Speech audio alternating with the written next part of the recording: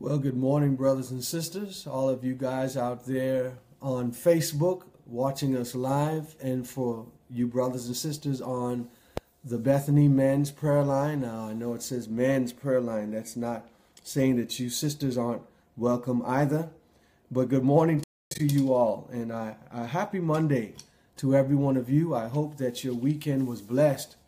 Mine was. I was just sharing with the brothers there on the line that my weekend seemed a bit longer than usual, but we know that 24-hour period passes the same. It's just that our activity could be different, and I'm glad to be here. For those of you watching live on Facebook, I would encourage you that if you have any prayer requests, please share them in the comment section.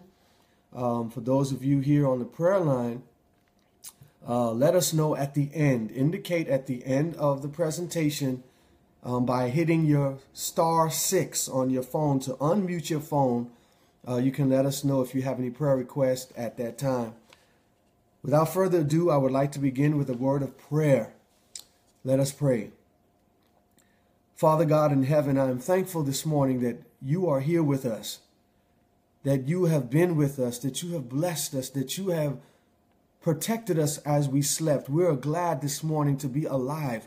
We are glad to be clothed in our right minds, Father. We are blessed. And sometimes we fail to realize just how blessed we are. Lord, you are the one that provides the food. You are the one that provides the clothing, the homes that we sleep in, the vehicles that we drive, the jobs that we clock into each day. This is all a part of your providence, of your blessings on our behalf. Help us to return unto you a faithful life. And this is our prayer. And we pray it in Jesus' name. Amen. This morning, our topic is Steps to Christ, Volume 3. Realizing our condition. Now, for those of you that are watching on Facebook Live, I'm going to share with you a picture, if I can find it. Here it is, of the book that we have been studying out of these last 2 weeks, including today. And this book is entitled Steps to Christ. Now, this is the Steps to Christ study guide. For those of you on the prayer line and on Facebook, if you're interested in getting a copy of this book and would like to know how, please let me know. Let Brother Kenworth Fitzgerald, who is the administrator of this group, or his assistant, our dear brother Ashley, let them know as well at the end of this prayer line. And we can find out a way to get a copy of this book to you. Amen. This book was written by a dear sister by the name of Ellen G. White. Who was Ellen G. White?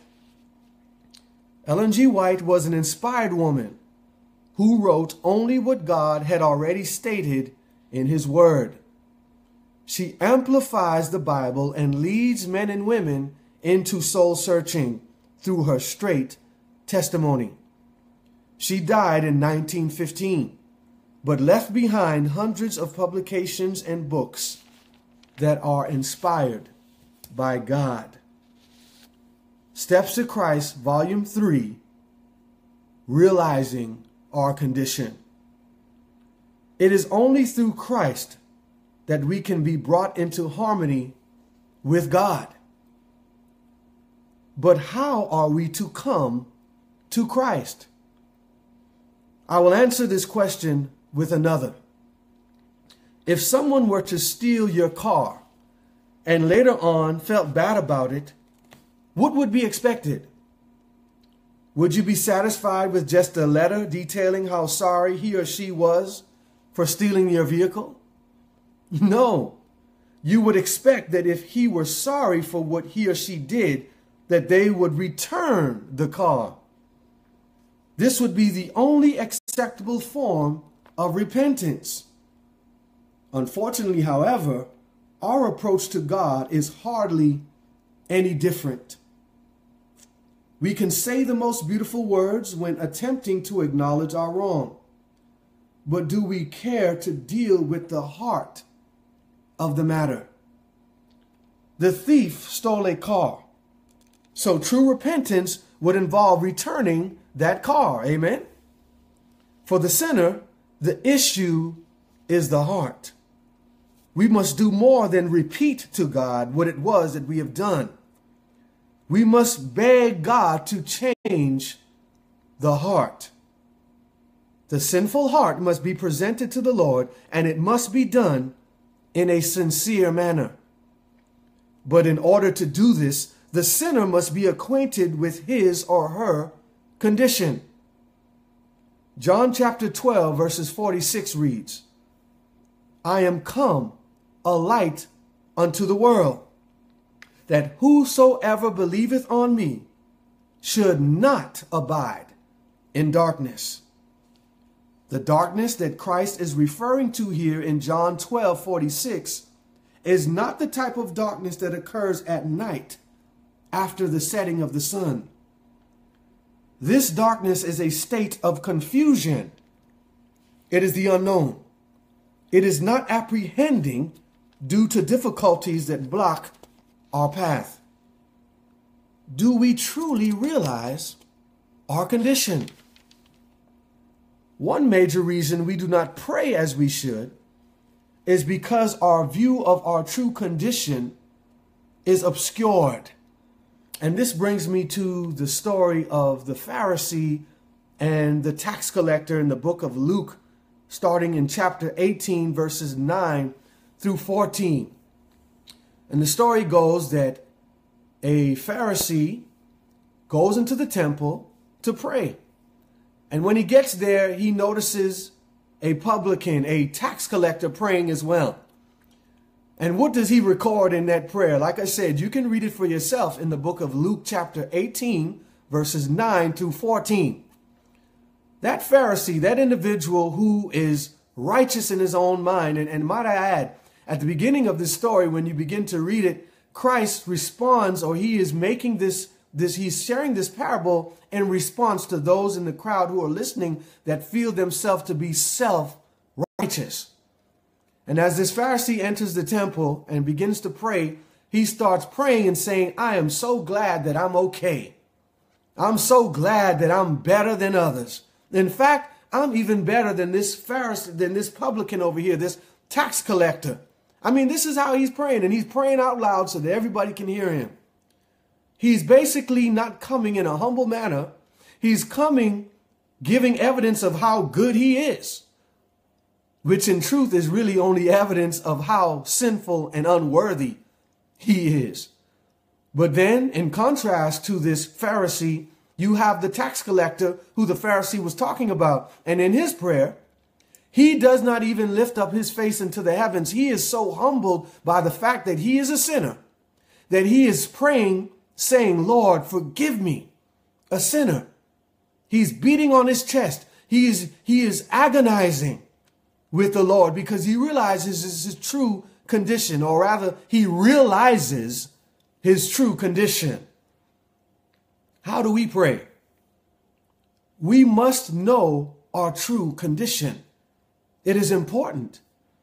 And if we, like the Pharisee, go into the presence of God praying as if we're one who is worthy, as if we're one who has no sin, and if we pray comparing ourselves amongst ourselves, we might just think that we're better or that we're good because, yeah, we may have more or better outward effects of righteousness than, say, our brother or our sister. But even so, God is the only one that searches the heart. Who are we to go into the presence of God and to think that we are better than someone else? This is how the Pharisee prayed. But that publican, that tax collector, understood himself. He understood that he was a sinner, and he prayed in that manner. Ellen White says the following in the book Steps to Christ. When the heart yields to the influence of the Spirit of God, the conscience will be quickened, and the sinner will discern something of the depth and the sacredness of God's holy law, the foundation of his government in heaven and earth. The light which lighteth every man that cometh into the world illumines the secret chambers of the soul, and the hidden things of darkness are made manifest. Conviction takes hold upon the mind and heart. The sinner has a sense of the righteousness of Jehovah and feels the terror of appearing in his own guilt and uncleanness before the searcher of hearts. When we begin to realize our own condition, it's the equivalent of turning on a light in a dark room. It's like turning the key and starting the engine. Because once we see self correctly, we can begin to approach the issue at its core.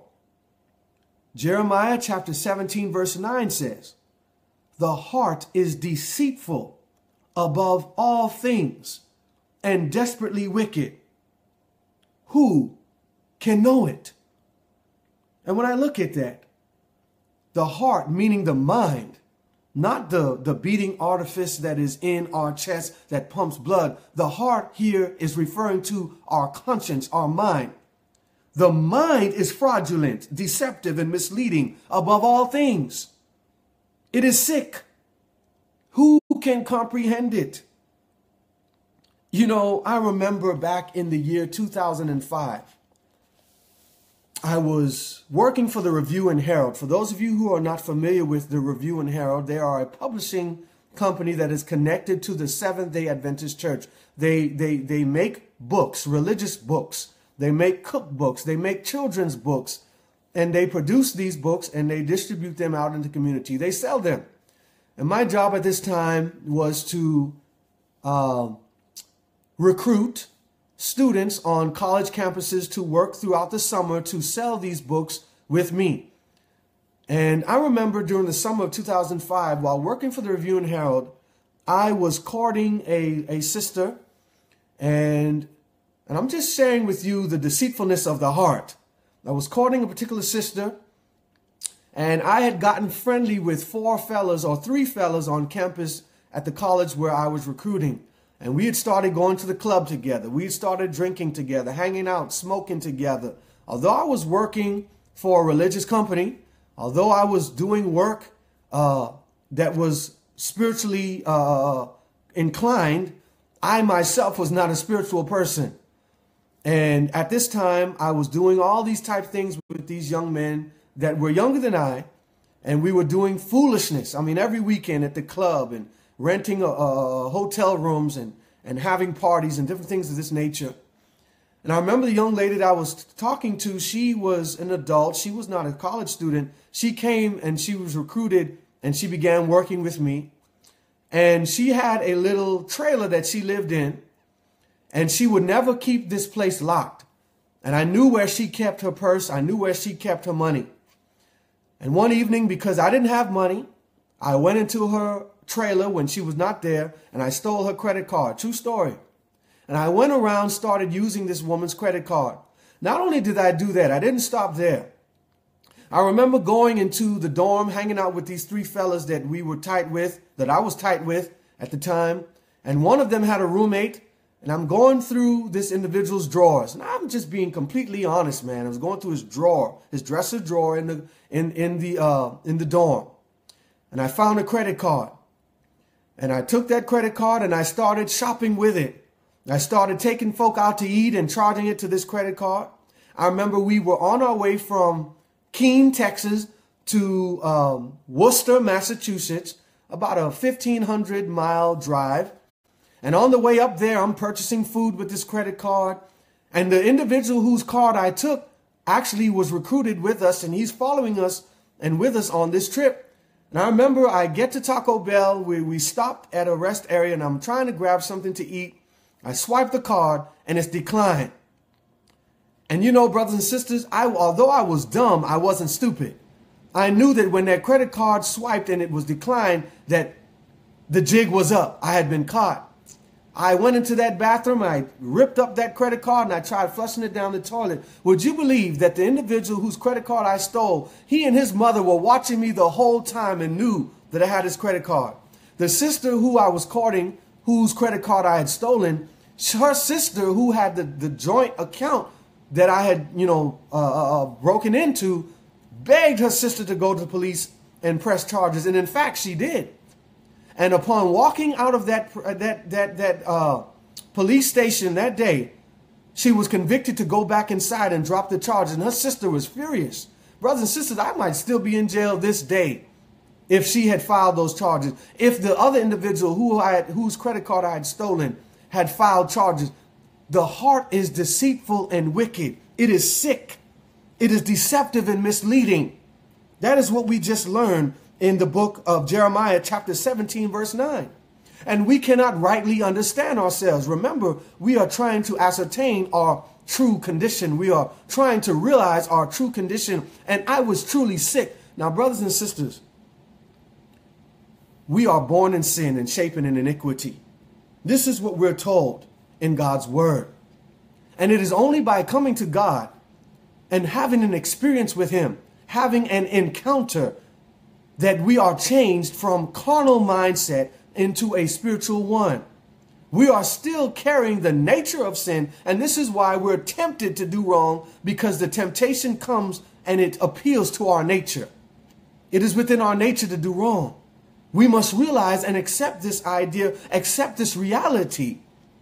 And as we accept it, we can move on. Continuing in my reading. So where does the sinner turn? How can changes be made?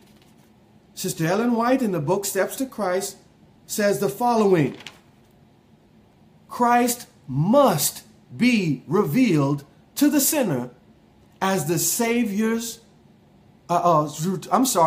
Christ must be revealed to the sinner as the Savior dying for the sins of the world. And as we behold the Lamb of God upon the cross of Calvary, the mystery of redemption begins to unfold to our minds, and the goodness of God leads us to repentance. In dying for sinners, Christ manifested a love that is incomprehensible. And as the sinner beholds this love, it softens the heart, impresses the mind, and inspires contrition in the soul. Brothers and sisters, realizing our condition involves us coming to the realization that we are sinful. How do we come to this realization? We come through it through knowledge, yes. But when we perceive, when we look back on our lives, when we look at our lifestyle, when we look at our thoughts, when we conceive or perceive that those things which we have loved, the things that we have pursued, then it is readily available to us the fact that we are truly in a wretched condition. When we begin to open the Word of God and we begin to see what true righteousness is, when we look at Christ and we look at his sinless life, when we look at how forgiving he was, when we look at how much mercy he has, when we look at the fact that he is full of grace, when we perceive that everything with him was the opposite of selfishness, then we begin to have a glimpse of what it is that we truly are. We must come to the realization of self, because in reality, we are not fighting against the devil. Now, yes, he is warring against us. But our greatest enemy is self, because Satan comes and tempts us through the avenue of our own selfish desires. These desires are within. They are deeply rooted within us. We must come to the realization, my dear friends, that we are sinners. And like the publican in the sanctuary, when we are praying, we must pray in a spirit of humbleness. We must pray knowing who and what we are. We must pray understanding that we are sinners and that we cannot fix ourselves. Not like the Pharisee who was comparing himself to other sinners and saying, well, look how good I am. Yes, compared to other sinners, you might just be great. Compared to other sinners, you might just be good. When I think about athletic institutions like the NFL or the NBA, these are all professional basketball and football players, but yet there are some that are elevated in their skills more than others. I mean, yeah, we may pat them on the back. We may give them more accolades because they may have a bit better skill than the other individual who's throwing the football or shooting the hoops. But in reality, they're all superstars within the realm of this sports entertainment. How can you compare yourself to another? How can we compare ourselves to other sinners? We must look at Christ. We must look at Jesus. And upon understanding and having a realization of who and what he is, then we will truly begin to understand who and what we are. Realizing our true condition begins with a humble heart. It begins with understanding and realizing that, you know what? I have nothing to offer God in the form of righteousness. All I can do is bring my heart in its sinful condition exactly like it is and allow him to do a work upon me. The individual going to the hospital does not try to fix themselves before they go. If you get your arm cut open and blood is spewing out, yes, you can put bandages or put something on it to try and hemorrhage the bleeding. But you run to the hospital. You don't wait. In that same condition.